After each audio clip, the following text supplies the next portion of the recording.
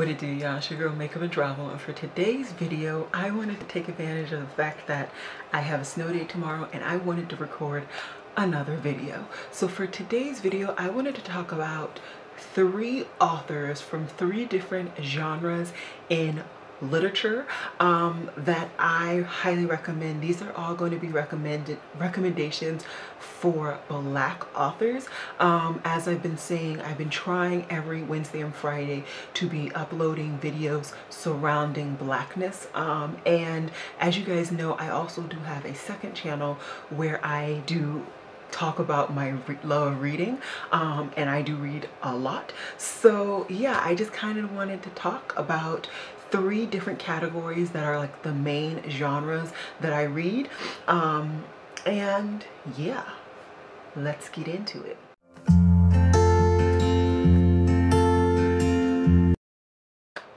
So I read a lot of romance, I read quite a bit of fantasy and sci-fi, and then I also do read, I feel like for my age bracket and just me in general, I read quite a bit. I'm really close up, I apologize for that.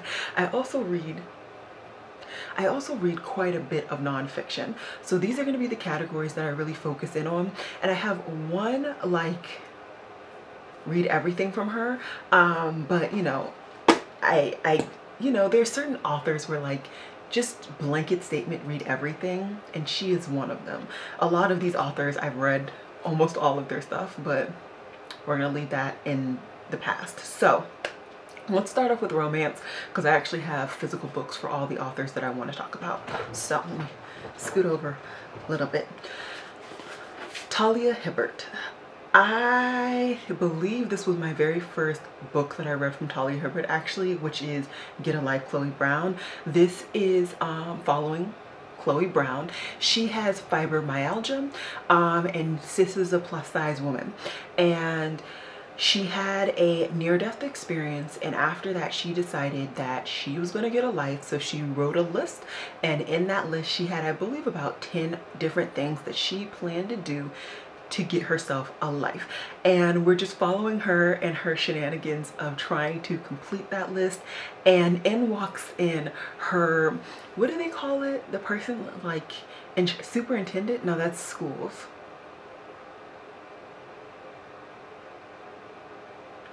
The guy that like, the person that like lives in your apartment building, your super. So in walks in her super, Red, and Red is a tall drink of water, okay? And he also has the easy accessibility to help her take off one of the items on her list. Of course, multiple more, but we're gonna leave those for the people who actually take the time to read this book. I really enjoyed this book. Yeah, highly recommend. All of these books I gave 5 stars. Maybe 1 or 2 I gave 4, so keep that in mind. But anyways, I've read this. So to date, right now, 2 of the 3 books have actually come into my possession. The second book is somewhere in my room. I don't actually know where it is, but it's somewhere. The third book is actually on its way to me. Cannot wait. Cannot wait, okay? And yeah, I highly recommend Talia Hibbert. I have read 3 or 4 different series from her, and I've enjoyed all of the series. This is quite a fluffy contemporary, so if that's where you want to like stop, I've read that. And she also gets a little nasty, and I've read a couple of those too. So overall, I enjoy Talia Hibbert. I would highly recommend them, and yeah. So next author I wanted to talk about is Jasmine Guillory. I really have been enjoying her work like a lot. So these are 2 out of this series. I don't actually know the name of the series, if we're being honest, and I know I've read more than just these 2, but it's expensive to buy books, so I buy them when they're on sale or when I'm feeling froggy, and right now I only felt froggy to buy these 2. Basically, each time you follow, of course, a couple and their romance. So in The Wedding Date, you follow these 2 main characters. They actually meet in an elevator, and she saves him from going to his ex's wedding solo. So she decides, you know what, hey, I'll be your date. And she of course has to pretend to be his plus one and his girlfriend. And what happens when people pretend to date? They really end up dating. So this was really good. I also really liked that you brought some diversity in the ethnicity relationship. I love reading about that. And yeah, it was good. Okay, and then the proposal. So in this book, sis gets proposed to by her boyfriend. And there were a couple of problems with that, okay? First of all, they had only been dating for like a month. Second of all, bruh spelled her name wrong on the Jumbotron. And third of all, she flat out has told him that she refused to get engaged in person or in like public. So he got made a fool out of, and people tried to clown her, and in walks in Prince Charming, and he saves her, and she saves him afterwards. But either way, I really like Jasmine Guillory's writing. I think that she does a really good job, and yeah, I've really enjoyed the books that I've read from her. I really should see if I need to read any more books from her. But anyways, I slept. I've only read contemporary romance by Jasmine Guillory. I don't know if she does any other genre within romance, but I have read her contemporary romance series, specifically this one series. Okay, and then the last author that I want to talk about in the romance genre, I have read 2 out of, I believe, 5 or 6 books within this particular series, and the series is called Reluctant Royals. I actually don't have the copies of this book series. I don't know what the girl thought earlier, but this is a series. I've read the first 2 books, and these are another kind of contemporary romance series. So in this series, each woman to date has fallen in love with some type of royalty, whether they are a prince or, you know, a duke or otherwise, and it's been cute. It's been nice and fluffy. I will say personally, I really enjoyed the second one a lot more than the first. Not saying that the first one was terrible. It just didn't hit all those buttons for me, but the second one was scrumptious. So yeah, those are the romance recommendations that I would give you, and some authors that I would recommend in case you are interested. There are plenty others, okay? Rebecca Weatherspoon, saucy, okay? Sis does some saucy stuff, okay? If you have Amazon, what is it, Unlimited? I don't have that. That's a whole nother tangent for a whole nother day. But let me tell you, sis, Rebecca Weatherspoon is saucy, and she is an amazing writer, and I believe she's like an independently published author. So if you want something that's more independent or indie, I would highly recommend her. She's really, really good. But otherwise, of course, the 3 authors that I've already given you, good. Okay, so now let's move into some sci-fi. Now I said I do, and I said I do read a lot of fantasy as well, but I find that I haven't personally found some fantasy authors that are Black, of course, that I'm in love with. So I'm gonna stick with the sci-fi element. I'm gonna stick with the sci-fi element of the sci-fi fantasy genre, and we're going to talk about 3 different authors. The first one I'm going to talk about, I actually don't have any physical books, which I honestly, I don't know. Anyways, the first book we're going to talk about is the first author we're going to talk about is Octavia Butler. I've read quite a few of her work, and it's fantastic. Fantastic. The one that, like, I feel if you need just like give me something that she is raved about, I not only trying to find the name of the book because I forgot. Okay, not only did I read the actual novel, I also read I read the graphic novel adaptation, and this is of course going to be Kindred. I loved Kindred, loved it so much. So in this book we follow, I don't remember her name, but we follow this young lady. She is kind of lost in the sauce, right? She doesn't really know what she wants to do with her life. She thinks she wants to be a writer, but it's not working for her, and she's working this like really small minimum wage job where she's a temp. And at the current job she's been at for quite some time, she finds a gentleman of a certain age, if you will, and they take an interest with each other, and they fall in love, and they get married. This gentleman is, of course, not her ethnicity, so there is some inter-ethnic relationship representation, in case that is something that you're very interested in. And you continue on further to the fact that our main character, she randomly gets sucked into antebellum slavery, and she gets sucked into antebellum slavery, and every time she just so happens to be around one individual, and the whole book you're kind of trying to understand with her what is going on, why this is happening, and maybe how it can change. It's fantastic. I loved the complexities of this book.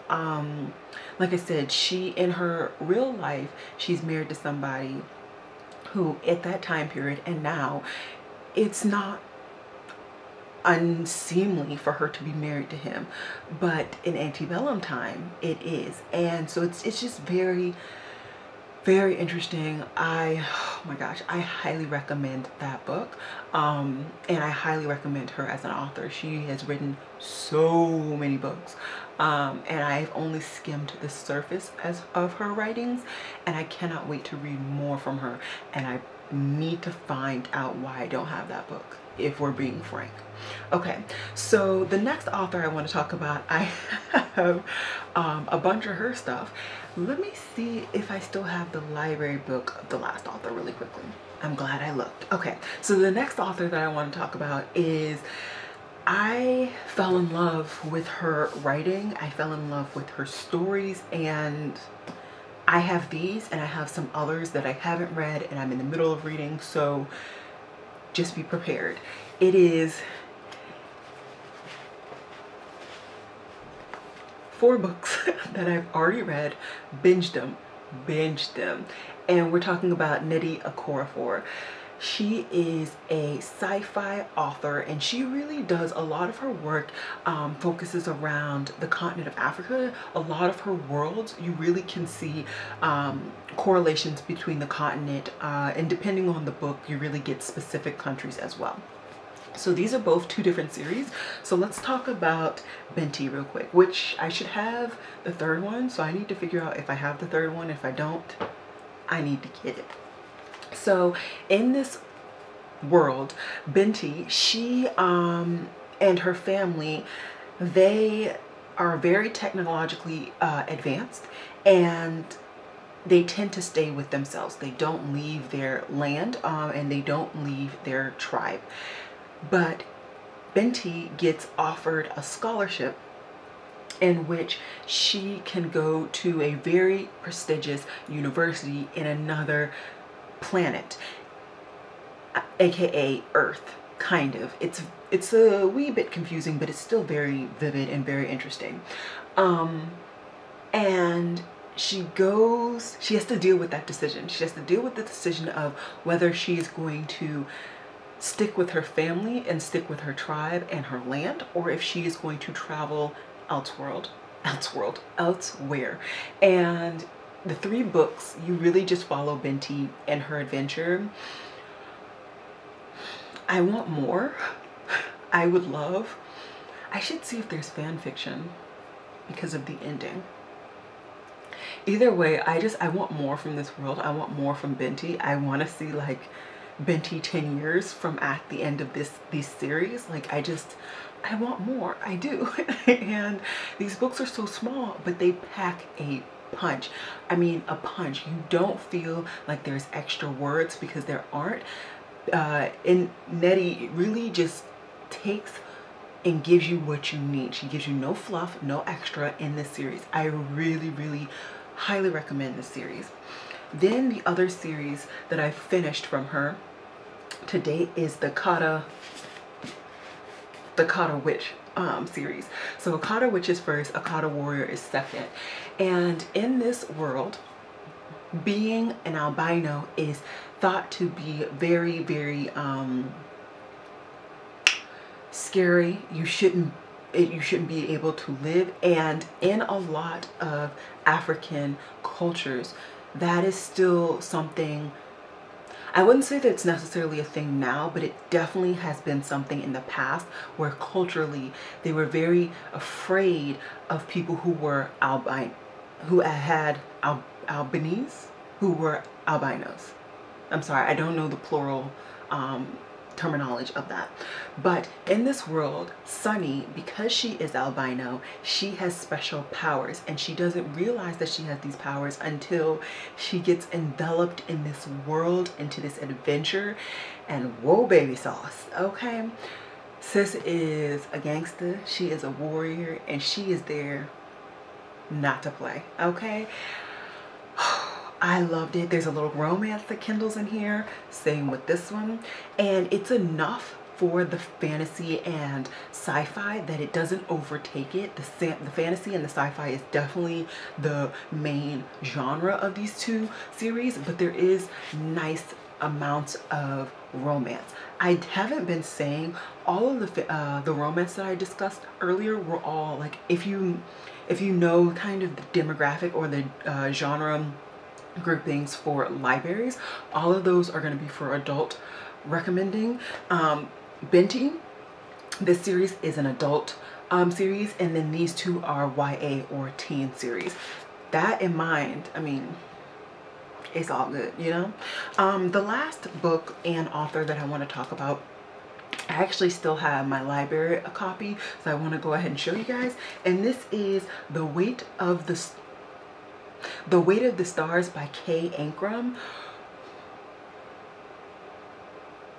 Okay, I'm gonna put this out there. This is a sci-fi space queer beautifulness.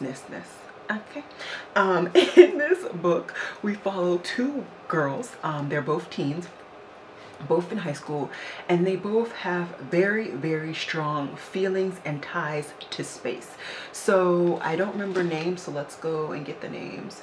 Okay, Ryan has ties to space because her mom worked for NASA before her and her dad unfortunately were killed.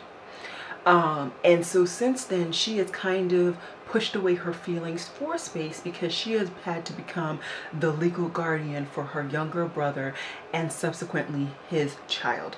Then we have Alexandra, and Alexandra is a very unique child in the sense that her mother got picked to basically live her life in space in a spaceship and travel as far as they could to just explore and to uncover more of space. And because she sacrificed her life like that, Alexandra never met her. Literally, her mom flew into space months after Alexandra was born. And because of that, Alexandra has always had very strong feelings towards space because she's always wanted to know more. She's always wanted to be more connected to her mom and just be there. She's always wanted that.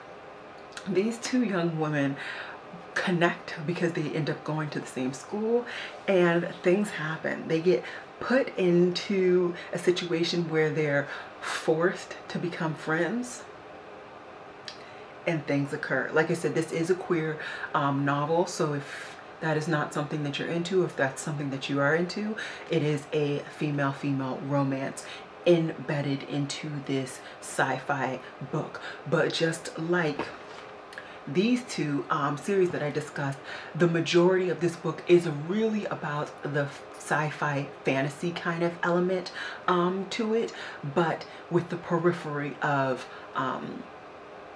the two women just being queer.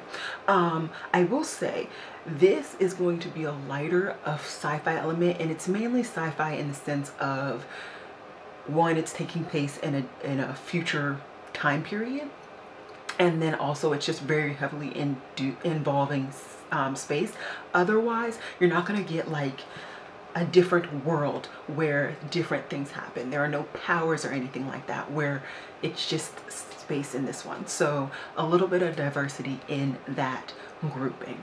Okay, last grouping for you guys is non-fiction. Like I said, I do feel like I read quite a bit of non-fiction.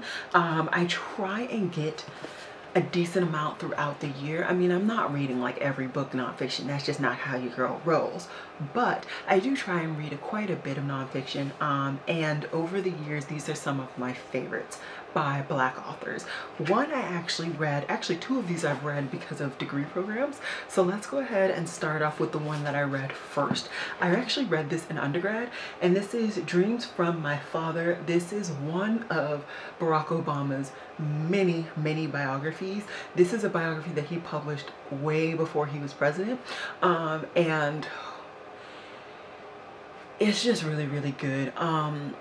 I think that it's so interesting to read a biography of somebody who has accomplished so much, regardless of your political views, regardless of how you feel about the actual individual. Barack Obama accomplished so much, from a childhood that necessarily he didn't have to accomplish so much, and a childhood that he necessarily didn't get this is the road to this, if that makes any sense. So I really enjoyed this book. I actually need to do a reread of it because it's starting to become vaguely familiar at this point. But yeah, this is a book that I will never let go, and I'm really happy that my undergrad degree program actually forced me to read this book. A book that I read for my master's degree was PhD to PhD. This is following Elaine Richardson, and once again, this is actually another biography type book. And we're following her going from being drug addicted sex worker to being a PhD candidate and ultimately gaining her PhD. And once again, it's just so fascinating to read other people's lives and understand, or not even necessarily understand, but get more of a perspective. I always love reading, regardless of what the genre is. I love reading and kind of trying to correlate myself into the actual character, of course, but also saying, how can this better me? How can I understand what I'm doing right or what I'm doing wrong? And this book, it just helps me to stay positive. As you guys know, I am not necessarily in the job that I would love to be in, and things have not been easy to get into the job that I want to be in. But reading books like this and remembering what I read in these books really reminds me that, you know, it's not over until the fat lady sings, and I still have plenty of time to do what I want to do in life. And hopefully the more diligent, the more consistent, the more hardworking I am, I will get to those points. So I highly recommend this as well. I doubt you will have heard about this book. This is not one of those books that like highly well known. Everything else, I feel like if you're in the book world, you would have known about them. But this is just a really good book that I would personally highly recommend to you guys. And like I said, I mean, sis went through it, okay? She went through it, but she came out and she won, you know? She's winning. And then the last book is a book, for the first time I read it last year, and I read it because when my dad read it, he was raving about it, and we tend to talk about books a lot, and I had to read it after he was talking about it, because I'm like, this guy did what? He did what? So this is Can't Hurt Me by David Goggins. If you don't know who David Goggins is, type his name into Le Google or into Le YouTube, and I promise you either find a YouTube video from him or you will find him talking to somebody about him. This, once again, really is a book that really forces me to remember it's not over until the fat lady sings. David Goggins, let me back up, okay? He is a retired Navy SEAL. But before that, he was an uneducated, illiterate black man. He had to teach himself how to read, how to swim. He had to lose massive weight. He had to force himself to dedicate himself to himself. He had to decide to no longer just pity himself. He had to decide, I'm going to prove that I can be more. I can do what I want to do. And he did. This man has done so much. I don't know if you guys have been with me for very long, but if you saw I did a get ready with me, I want to say last summer, where I talked about a workout challenge. It's this guy. He does a lot of workout challenges. He does a lot of mental toughness, and that's his big thing. If you are mentally tough, you can get through anything. And I wholeheartedly agree with that statement. I wholeheartedly agree with that statement. I wholeheartedly agree with pretty much everything that he said. Now, some of the things that he has done, I know my limits, okay? I know them. I'm not going to play myself. But at the same time, I do want to continue to push myself both mentally and physically. And having read something from a David Goggins, it really helps me to do that. It really, really does. And yeah, so these are all books from Black authors in these 3 categories that I would wholeheartedly recommend. One author, just kind of in case you made it to the end and you're very big, I'm sure you know about this author. I'm sure you've read this book, The Bluest Eye by Toni Morrison. I'm pretty sure I actually talked about this book in my only other book video on this channel. One, I love Toni Morrison. I need to actually get more of her actual books. But I am one of those people, if you're a book collector, you know that I need to collect things in the same editions. And I haven't seen her books in this edition. So I need to figure out what I'm gonna do with my life. But I read this in high school and it changed my perspective. And it really helped me personally.